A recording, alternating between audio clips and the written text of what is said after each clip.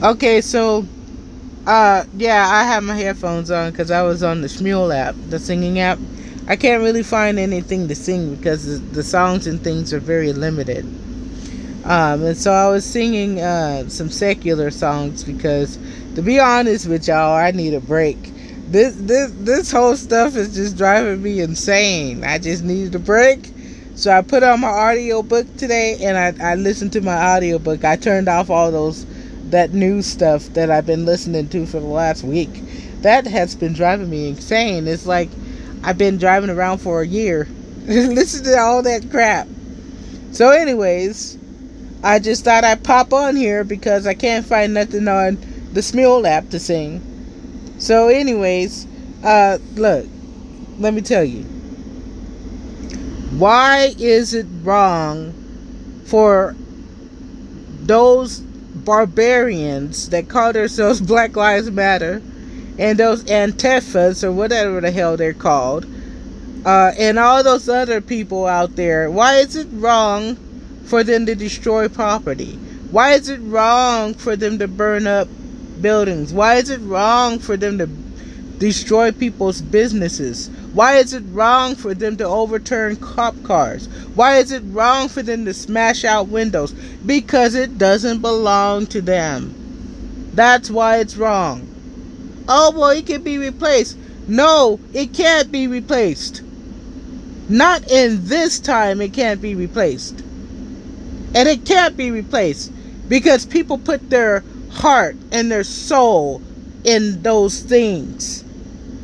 People who spend all their life, all their working and conscious life, building up a business so that they can make a decent living for their family, and some wicked, lawless heathen go and destroy it?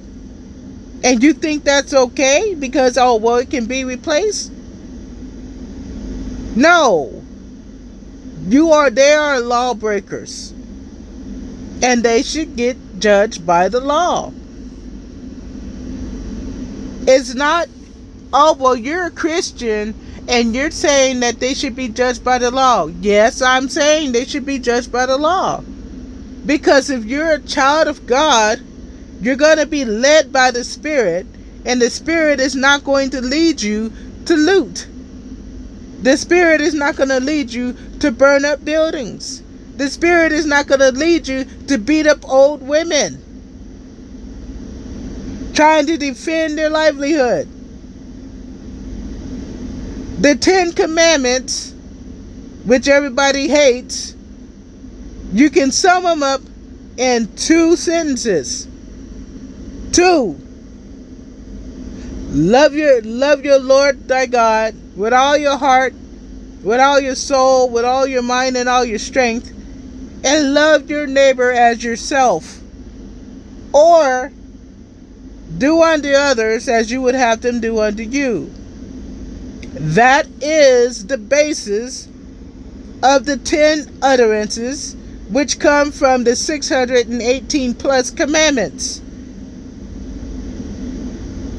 The commandments, the statutes, and the ordinances of God. You want to know how easy it is to obey the commandments of God? Be mindful of yourself. Think of the things that you would want to happen to you. Would you want someone breaking into your house? Would you want someone burning up your stuff? Would you want someone beating you up for trying to defend your business? Would you want someone to steal your companion? If you can say no to all those questions, that's how you know that what those barbarians are doing is wrong.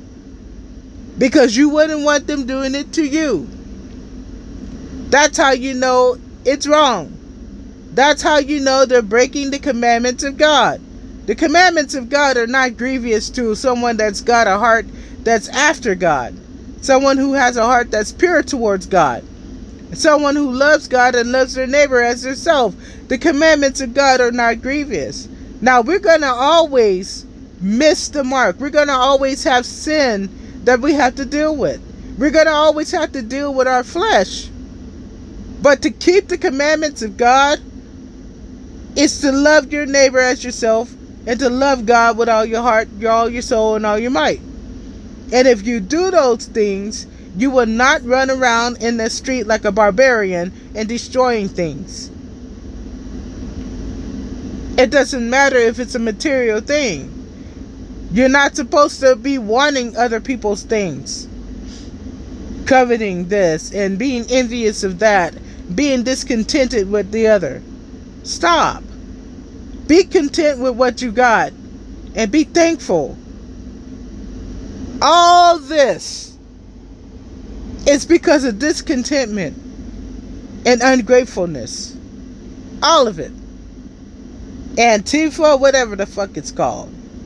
Black Lives Matter, all that stuff. Oh, well, you used the F word. I did because I'm frustrated. I'm frustrated with you people. Y'all get on my nerves. Oh, well, they got so much rage. No, they don't. No, they don't. They're just evil and wicked. They're lawless. And they're going to be judged by the law. They're going to be judged by the law. And all of you people who egg them on and support them in their lawlessness and their wickedness, you're going to be judged too. And when you finally get your uncontrollable government, your socialist, Marxist government, you're going to get exactly what you deserve. And I'm going to laugh about it if I'm still here. Hopefully I'll be raptured. You know, Jesus is coming back soon. He's coming back for a church without spot and without blemish. And all that means is that he's coming back for a church that has a pure heart. The people who have a pure heart towards God. God's going to come back for us. Jesus is going to come back for us. And we're going home. And you guys can have this wicked world and your socialist government, your one world order. You can have all that. Your cashless system, your chips and dips, all that stuff, you can have it. And you'll have to deal with it. And when I'm gone up in the clouds with the Lord and my brothers and sisters in Christ, if I can look down and laugh at you, I will. Because you guys are the ones that didn't make God your high tower.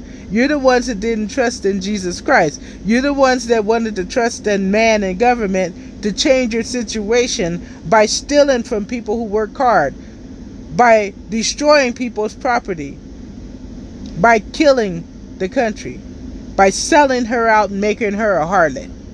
Yeah, you made America a harlot. Like I said, I've said it before. I didn't vote for Trump, but I knew Trump was going to win because God chose Trump. And at the time, I didn't understand why God chose Trump because I never watched his news press conferences. I never listened to the man. I just thought he was funny. He's amusing to me. But then again, he is a Gemini. So, I mean, you know, of course he's going to be amusing. Geminis are class clowns. They're goofy. You know, so I didn't really watch his stuff because I didn't know. I was indifferent. I didn't care. Because I already knew God chose him. See, if you're a child of God, God reveals things to you. If you're a servant of God, he reveals things to you. Right? So I already knew that Donald Trump was going to be the president. And I should have been following it back then, but I didn't.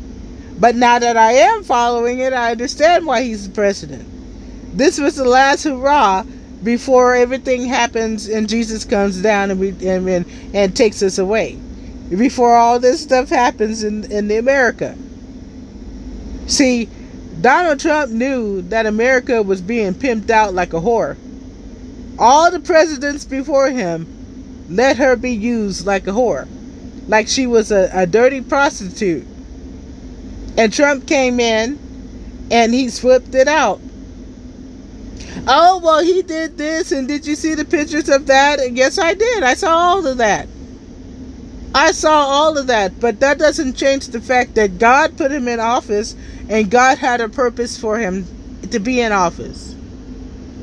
And for a little bit of time while he was in the presidency, God has called his people and raised his people up. I know you people can see it. People on your, all of a sudden you got a bunch of Christians on your Facebook list and you didn't even know they were Christians. You think they're crazy now.